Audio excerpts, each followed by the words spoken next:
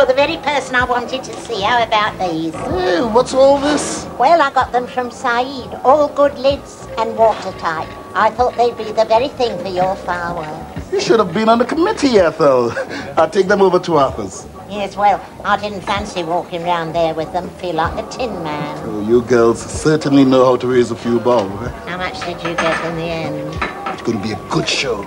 People are very generous, you know, when it comes to getting a bit of a get-together organised. You never know who gave and how much. I mean, take him, for example.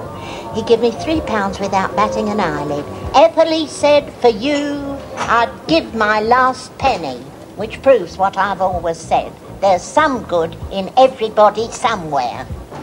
That's a nice thought, Ethel. So, we'd be seeing you in the square tonight? No, I'm not coming.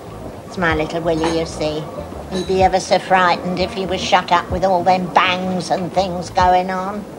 I told Angie. Angie, I said, remember the animals, I said. They don't care about blowing up Parliament, do they? And when you're a dog, you know, a bang is just a bang. Anyway, I hope it goes off well for you, and I'm sure it will. Thank you. Bye, Ali. Bye, Paul. Give you a hand, shall I? Yes. Hey, got a minute? Yeah, I'd like to hang on to it. She's been telling me you gave to the fund. I'm a generous old boy with old ladies. Thanks anyway. You in the money? Got a job? Job. You can't make an honest living in this country, mate. Yeah, some people do. My accumulator came up. Now, if you don't mind.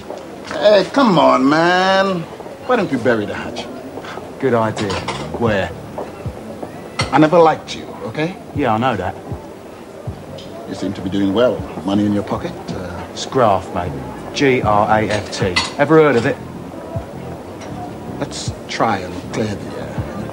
Why don't you save it for one of your delinquent spear chuckers, eh? You little... All right, you lot, out! Come on, hold it.